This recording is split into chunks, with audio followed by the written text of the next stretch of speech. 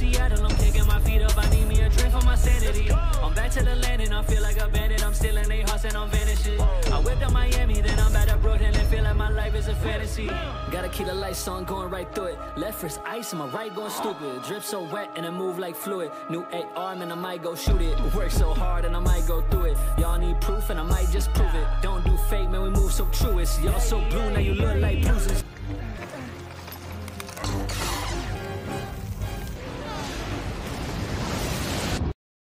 If Disney truly thinks we need almost 90 seconds of recapping at the beginning of every episode to help the new episode make sense, I really have to ask why they didn't just release this as a movie. Because then you would have been bitching about the movie being way too long instead of bitching about the previously on segments? Get the back to tank ready.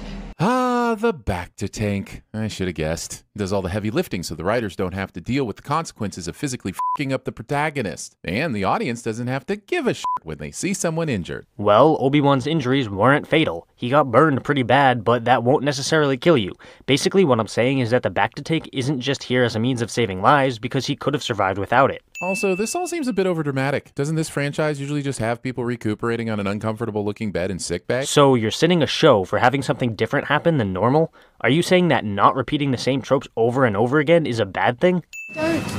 Expecting someone who has just woken up in a vat of liquid not to freak out. Pointing things out on the screen. Where's Leia? TV show completely skips Obi-Wan losing his shit with Tala for leaving Leia behind and allowing her to be kidnapped by the bad guys. He should be fucking furious right now. So you want the show to waste time on a scene of Obi-Wan getting pissed at Tala instead of simply moving on with the plot? That's dumb. Can't keep me here. My father is Bail Organa. He's a senator. Writers think that the Leia we all know and love would be throwing around this "do you know who my father is" cliche. Are you forgetting A New Hope? I don't know what you're talking about. I'm a member of the Imperial Senate on a diplomatic mission to Alderaan. You are part of the Rebel Alliance and a traitor. Take her away. She knows everything. Telling secrets to a child.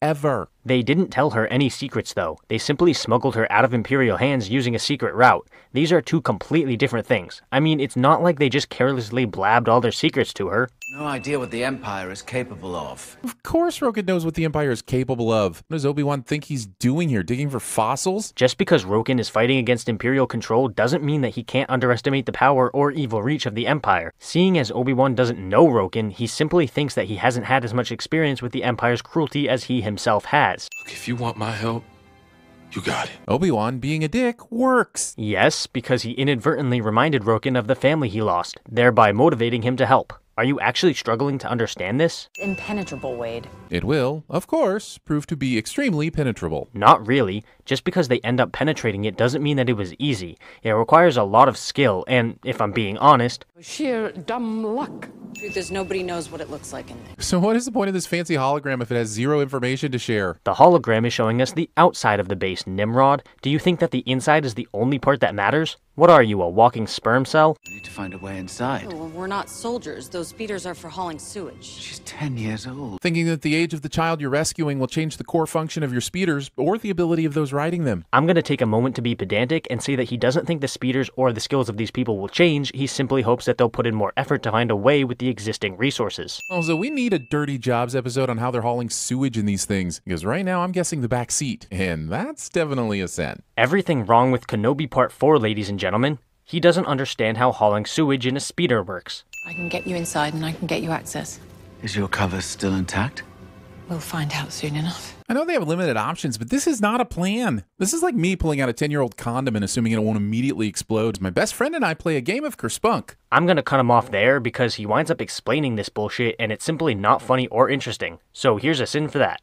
But more importantly, what do you mean this isn't a plan? They're taking a risk with their limited resources. It's the best they can do at the moment. What do you suggest? Past is a hard thing to forget, and you just need time, that's all. Yes, I hear the first 10 years post failing to prevent the murder of all your Jedi friends and younglings is all about denial, and it's the following 10 where the real healing starts. So you're sinning a character for giving bad advice? But isn't that simply a part of their character? How is that a sin? Thinking that this show needed the largest and coolest version of that thing at the airport that lets the TSA agent get a good look at your package. And yes, whichever package you're thinking of, I'm talking about the other one. Discount Jeremy makes a dumb penis joke ex machina. Also, why is any of this a sin? Oh no, the episode has a machine that looks vaguely like a real-life machine. That must mean the showrunners made a mistake. Perhaps I should just inform the Grand Inquisitor of your insolence. Allowing your vigilance to be confused with insolence by an abundance of confidence. Pointing things out on the screen with an abundance of annoyance. Alright, I'm inside the system. Here we go. Just to recap here, the impenetrable fortress consists of a wide-open hangar and one incompetent guard that doesn't feel the need to challenge a suspicious visitor. It's about as impenetrable as a 10-year-old condom filled with Jell-O being thrown. You get the idea. Impenetrable, at least in this context, does not only mean that people can't get inside the base, it also refers to how any intruders will be caught sooner or later. With that in mind, the vast amount of stormtroopers, various other guards, and officers do actually make it nigh on impregnable. Although I'm pretty sure Braun could impregnate the bitch. Give me 10 good men and some climbing spikes. I'll impregnate the bitch. Ben, I'm overriding an entry port. Well, Lisa wasn't a fucking exhaust port this time. Nope, that's not a sin removal. That's me adding an extra sin for the original trilogy. Discount Jeremy's sin something he likes cliche. What are they keeping down there? Nobody within earshot, including this fucking guy who we know heard her, does all about this. Tala is a high-ranking officer than these other guys, meaning that it's well above their pay grade to question her. Just keep heading north. Giving directions like this indoors. Do you think that cardinal directions stop existing indoors? What the hell? Galaxy far, far away with laser swords, faster than light travel, planet-killing space stations, but no concept of 360-degree cameras. These droids are capable of turning their heads and moving. What would they want with simple 360-degree cameras when they've got that?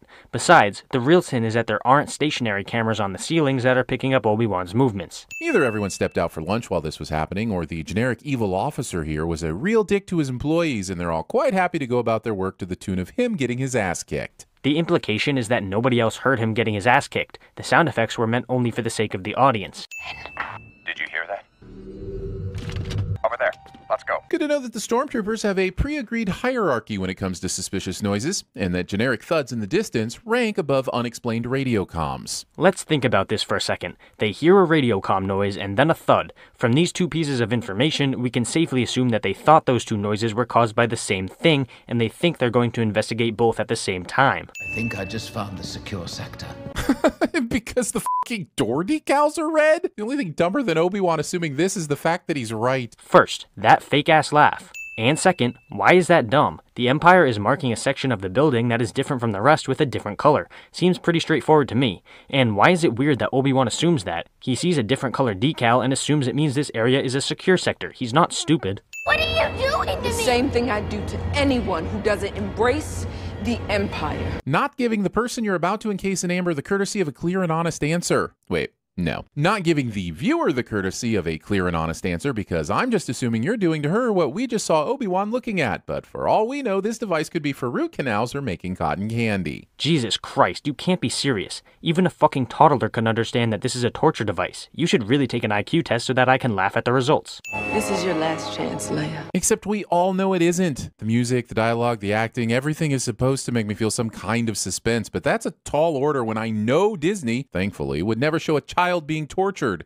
And we already know Leia survives this. Okay, but we don't know if she gets tortured or if she gives up the information. Now, you can always argue that we know neither of those things will happen because this show isn't ballsy enough to have them happen, and you'd be right, but I'm just being nitpicky, so fuck off. Tala, I need a distraction. Why, what's happened? Just do it now. And this request is so vague that it raises a serious question about how Tala managed to come up with the appropriate distraction. She could have just stood on the desk and began singing Jiggle Jiggle, and I'm sure everyone in the room would have been distracted, but it would have been the least bit helpful for Leia's situation. Oh my god, you really are stupid, aren't you? He says he needs a distraction, which she is able to understand means something that will distract the security detail in and around his current position. How don't you get this? It's very simple.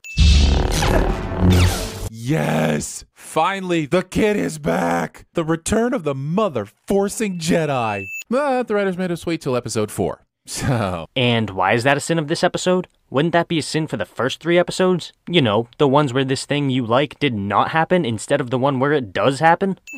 There's no... He is not...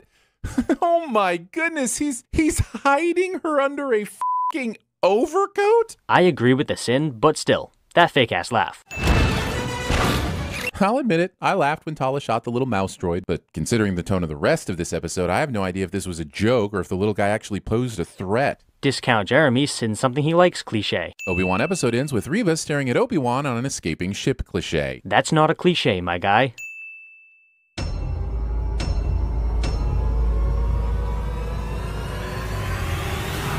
Holy shit. Sorry. Somebody had to go Joan Crawford on that kid.